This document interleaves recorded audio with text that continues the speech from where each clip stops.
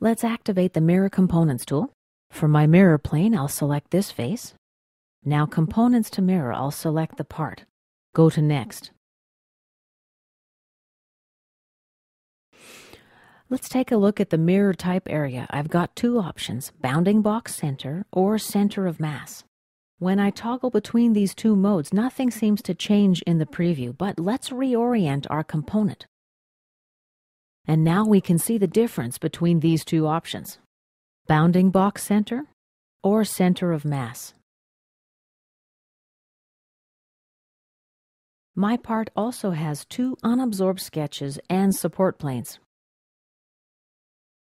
When I create an opposite hand version, the Next button becomes available, and let's click it. From here we can create a new derived configuration in existing files, or we can create new files. Let's click Next. On this page we have the option to transfer, and we can choose which items we want. Just check the boxes, bodies, surfaces, axes, planes, etc. Let's check solid bodies and click Accept. And here's my mirrored component. Let's open the Solid Bodies folder. Here's the solid body. Alright, let's right-click on Mirror Component 1 and make some more changes. Next and Next to get to this page of the wizard.